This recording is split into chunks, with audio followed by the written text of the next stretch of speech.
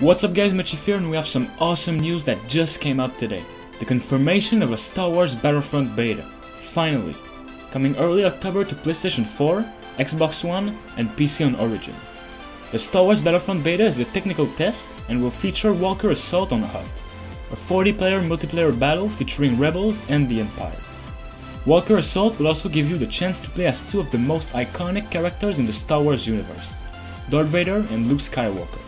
The beta will also feature survival mission on Tatooine, where you and a rebel friend must fight back waves of Imperial forces.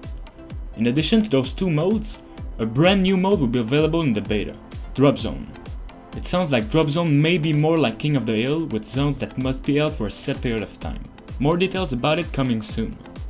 As part of the Star Wars Battlefront beta, EA are revealing the Star Wars Battlefront Companion Experience, available during the beta at StarWarsBattlefront.com. The Star Wars Battlefront Companion Experience features the strategic card game Base Command and lets you earn in-game credits that unlock star cards, weapons, and more.